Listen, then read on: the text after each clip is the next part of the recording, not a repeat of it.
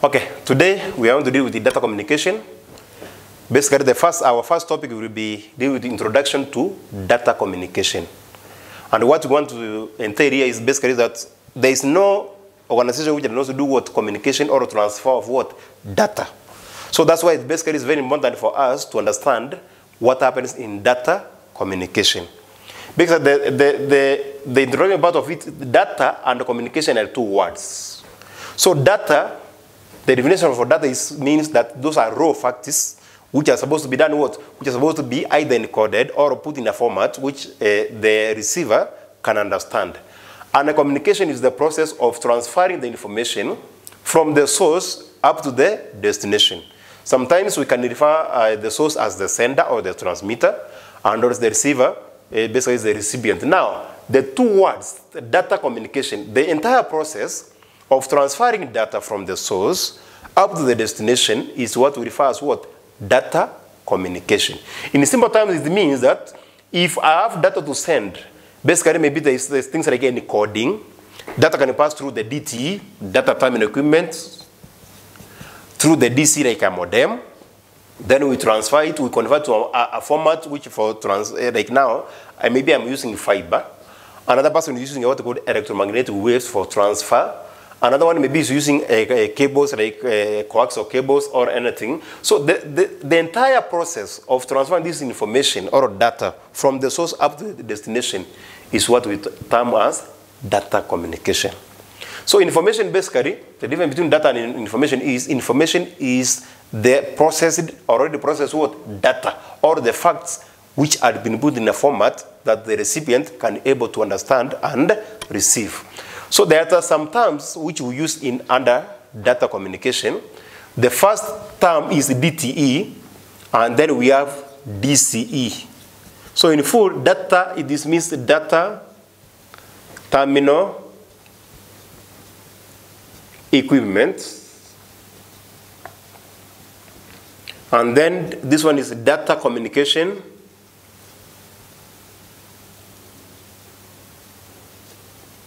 Also equipment. So where I want to define these two, and then we can cite an example in each. Like now, a DTE, a data terminal equipment, is anything which is able to transfer or is able to generate data or can receive data. Like now, a mobile, a printer, a computer, we can term them as what? A data terminal equipment, because it can be the source of data or the destination of data. Then a data communication equipment, it is anything which can change data into a format either for transferring or into a format which can be able to be received at the receiver side. Like now things like a modem, because a modem will change either from analog to digital or and vice versa, from digital to analog. We change from analog to digital when we want to transfer to zeros, and when we talk about digital, it means zeros and ones. So that now they are able to be interpreted by what? A digital system.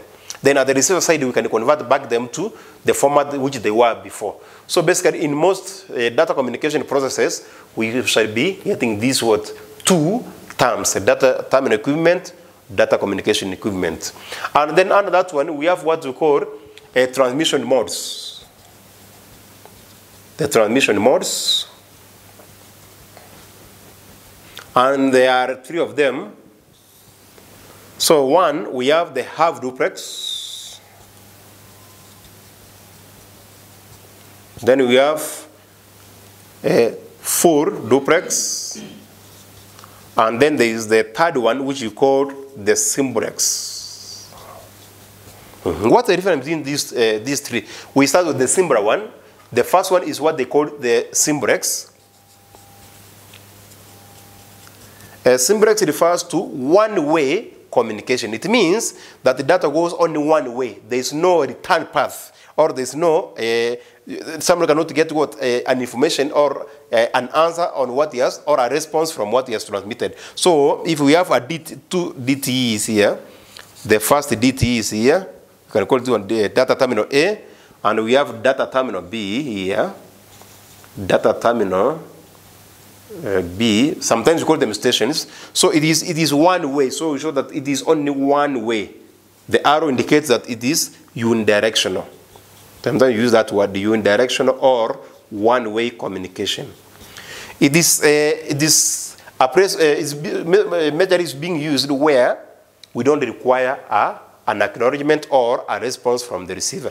Things like where they are giving orders, like now military operations, there's a radio code from somewhere to the various units. So we can just use what? Symbolics, because it can go to or other places other than the source. Then number 2, we have half duplex. Half duplex means, as the name is suggesting, the half, double, it means it's two-way, yes, but alternate.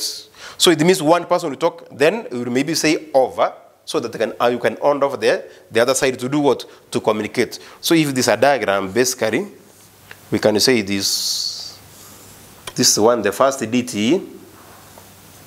So we have a station here, or a DTA. Then we have DTB.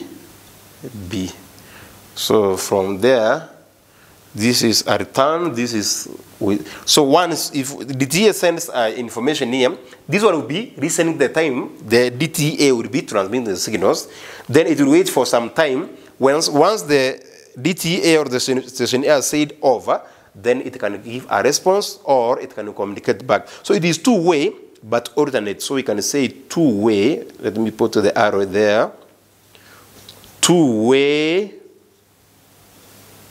alternate communication. So if you have, for example, where people like now, the police, they communicate, then one of them says over, which means I finished what I was doing, you can respond or you can communicate. We use what we call half duplex. The third one is what we call the full duplex. I want to draw it here, basically here now. Full duplex. It is two-way spontaneous communication. Two-ways, it means I have a terminal here, a data terminal here. I have another terminal somewhere, someplace. It can be nearer or it can be far away.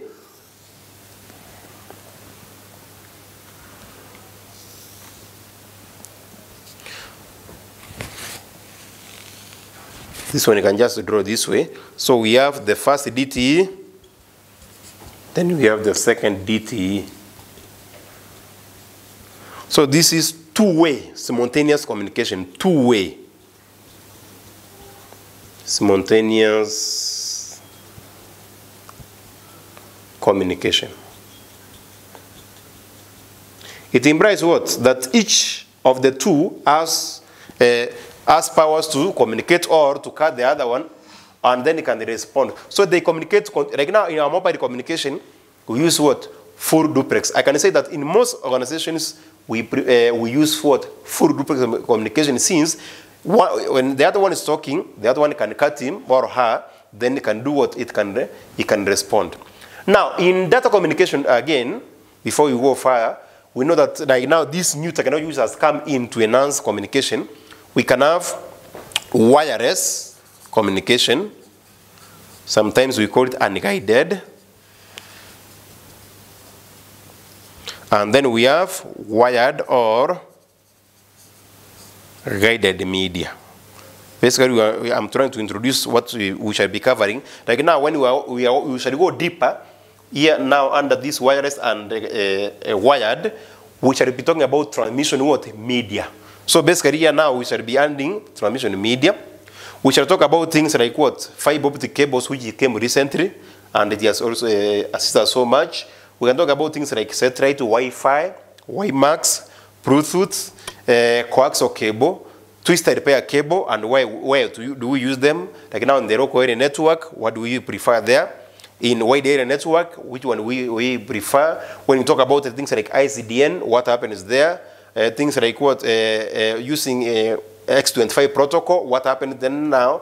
We have another new technology they call ATM, asynchronous transfer mode, frame relay, all of those. And also in introduction of this data communication, we have to understand that why are we transferring data from analog to digital to modulation? Why would we prefer digital signaling or digital transmission other than what? Analog. Things like what? Security. Because of the encryption techniques which came in, we can be providing the security here. Things like now what? Digital systems, they are what? The size is very small.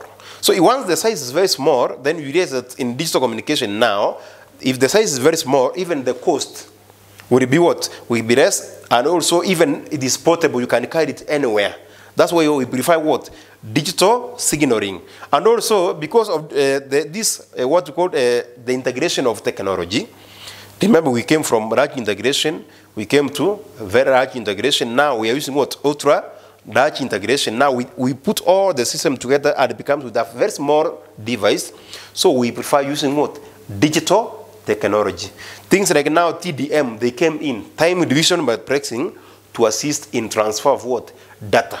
So basically why we need to do this topic under data communication is for one to understand how do I transmit data from here to maybe my home area, or I want some service from Japan or from USA. How does the data move from here, which if I'm the source, then it goes to all these countries and then it reaches what? The destination. Do I use wired or wireless? What do we prefer? Then again, under this data communication, we shall talk about communication modes again. Let us talk about again communication modes. There are three communication modes. So let us deal with communication modes.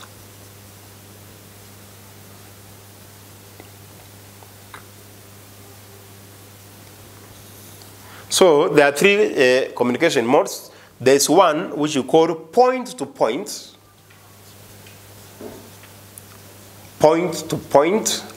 Then number two, we have multi-point.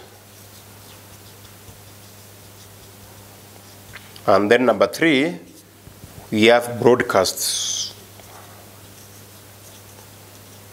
So let us start with the first one, talk about point-to-point. So in point-to-point is a situation whereby we have either two devices communicating or directly.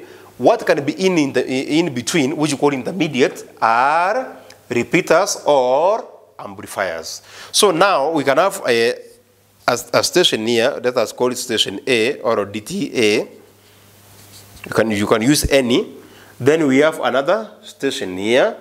You can call it station B. This is now maybe the destination, station B.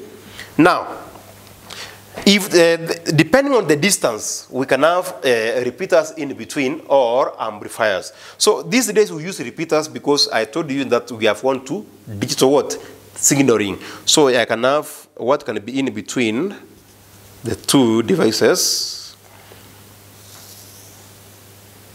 This, we can call them intermediate devices that can be repeaters or amplifiers.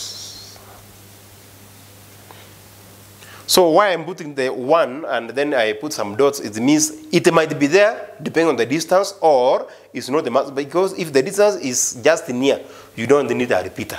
But depending on the distance, we can have one or two or three repeaters. Somebody might be asking, what do you mean by a repeater or an amplifier?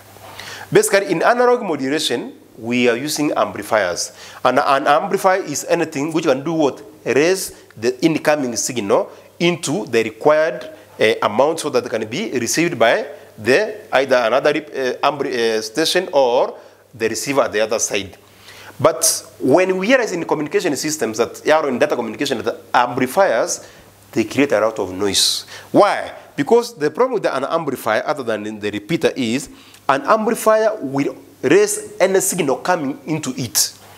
But a repeater, even if there are 10 signals coming into it, is supposed to regenerate. That's what we use in the repeaters. It will regenerate what was transmitted from the station A. For example, if I have about 3 stations, I have one station here, and then I have maybe station B here, and maybe C or D, or there are several. If I have about 5 stations here, and I'm using an amplifier, and due to crosstalk and other things under noise, some signals from station B and C will be received here. The problem with this amplifier is there's any signal coming in, it will be raised into the required amount. Then now, at the receiver, we might get that we have received signals which are out of whatever was not meant. For example, if station A was able to produce 10 decibels, This one is able to produce 30 dB. And there's another one maybe producing 50 dB. And then I have an amplifier, which remember that I can use what we call voltage multipliers. It's going to be a tripler or a dupler. So if I use a tripler which multiplies by a factor of 3, then 10 by a factor of 3 may say that at the receiver or at station B, I'm receiving what? 30 dB. And then yet, the one which was meant to be received is this one, 10 dB. After being amplified, then I received 30 dB here. Then this one, which is 30 dB from the other station due to crosstalk or in the modulation noise, pass through the amplifier, then it is 90 dB. Whether I get or not, there is a problem. Which problem? I was meant to receive this 10 dB, which has been amplified by a tripler to get what? 30 dB. Then there's another signal coming from another station down here, which is station B, which is as 30 dB as the source. At the destination, because I'm using a tripler, I will get what? 90 dB. So the receiver will get this signal of 90 dB instead of what? The one which was having 30 dB at the destination. Hence, now, that's what you could say, that the station B has received unwanted signal or unwanted information. And anything which is not wanted, we call it what? Noise. So amplifiers, they create noise during transmission. But a repeater is supposed to, even if there are about 20 signals here or 10, is supposed to check what it is the source transmits.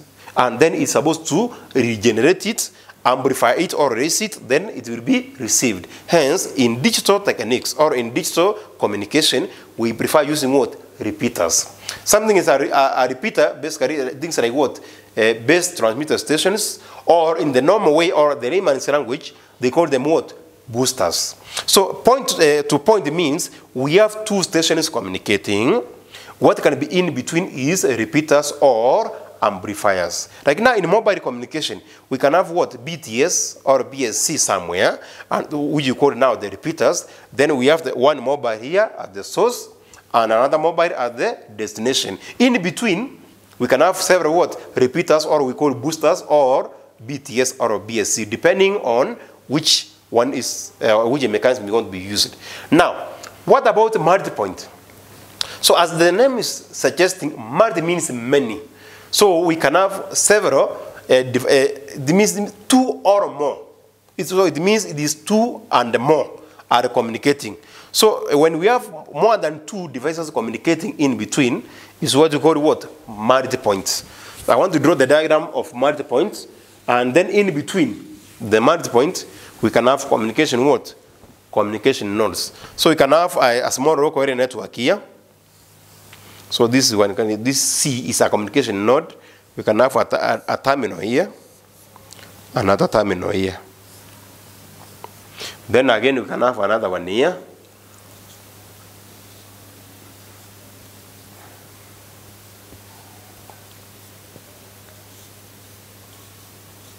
So T, T1, T2, T3.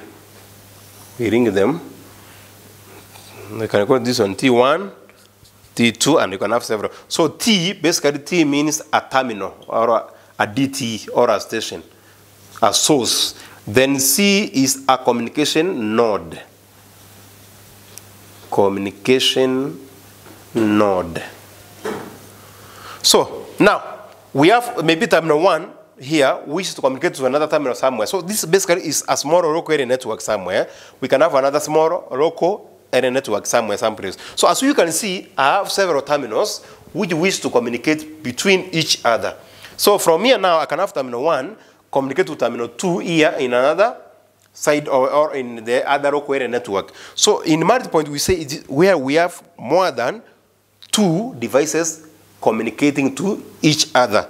Now, there is what I've called a communication node. A communication node basically, its main function is to receive and forward the message which was sent from the source to the destination. So things like switches or hubs, we can refer them as communication nodes. Then the last one is broadcasts. So in the broadcast, what we say is a mechanism or is a communication mode whereby we have data being transferred to all the devices or stations in the network except the source. So if we have about 20 devices here and the source is 1, the 19 devices will receive the same message, but the source will not receive because it is 1, which was what? Which was the genesis of the data being transmitted. So we say that in the broadcast is a mechanism, is a communication mode in which we transfer all the data to all the devices in the network except the source. Practically, we can say that this one is what they call the radio core. Because the radio core will be received in all the units in the military, except what? Except the one which was the source of data. So we have these three. So depending on the mechanism, you might realize that most communication we use what? Multi-point, point-to-point, and maybe in the military they prefer what? Broadcast, since all the other stations can do what? Can receive the same message which was meant for them. And when you want to talk about routing, because now this is the start of the introduction part of it, we might realize that we are going to receive the same message several times in different what? Destinations. So we shall see also the mechanisms which you put in place so that we ensure that the same message which has been received cannot be duplicated in the receiver side. Now, basically, now that's what, our introduction to data communication. So once we shall be through the introduction, now we have understood what happens in data communication. So we shall go in so that we talk about things like what transmission media, the way I've told you. How do we encrypt this data? How do we encode? How do we change this into zeros and ones? The encoding schemes which you use, things like Manchester, differential Manchester, unipolar and return to zero, and return to zero inverted, all of those bipolar army, and also the high-density bipolar 3. We shall talk about the encoding schemes. Once we are done with the encoding schemes, then obvious, because we can of the rest, the bandwidth we don't have, which is not enough, so we do what we call what? Multiplexing. A multiplexer will come in, and then we can see the mechanisms which you use in what?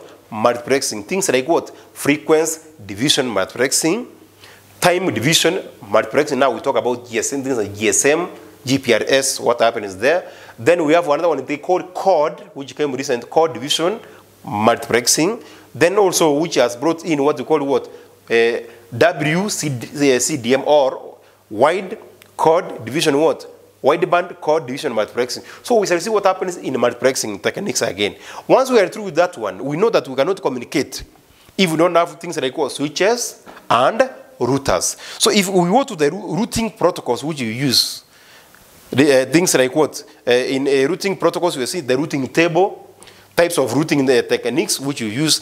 Obvious, after talking about routing protocols, we can't talk about routing without talking about what? IP addressing. So that now we see the classes of IP addressing, things like class A, class B, class C, and why do we prefer using what? Class C other than A and B in what? Giving the stations or the computers or the subscribers. Why do we give them class C? So we shall see all of those. Then from there, we shall talk about modulation. How are we transferring this information from here up to the destination? Which techniques I want to use? Is it analog modulation?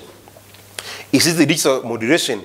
What do we mean by what? Things like quadrature, amplitude modulation, things like what? Phase shift keying, amplitude shift keying, and then we have also QPSK. How do we apply them and what is the importance of each? We shall see that one. And also we shall do a lot of calculations here so that we see that the signals are propagating what is being required from us. Then from there also, we shall talk things about what? Now we shall go down and do practically the structured cabling. How does one do the ROCN network? The topologies which are required, the ring topology, the star topology, and also the mesh. Even we have the tree and also the hybrid, which now we can integrate the ring, star, and mesh together.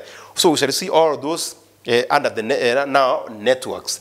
Once we have done those networks again, also if we can see even under networking where the new technologies come in. I talked about frame relay. I talked about ATM. We have been having what we call ICDN, integrated service what digital network. All of those we shall be seeing them. Then from there, basically we shall be covering now data communication. It is an area which is very enticing and which is very encouraging because practically is what is being done in all organizations. Be it even when people are fighting, they have to use this data communication. Also, we shall talk about what we call the under ITU, the open system interconnection, the layers under open system interconnection, and also we shall compare the OSI and the TCP/IP protocol. So we shall see which one came first, who copied from the other one, and now which one is being used and why is being used. Now, why do we use OSI? In most countries, not what TCP/IP protocol. Thank you for now. As the next lesson, the lesson when we shall meet, I will go to transmission media. Thanks.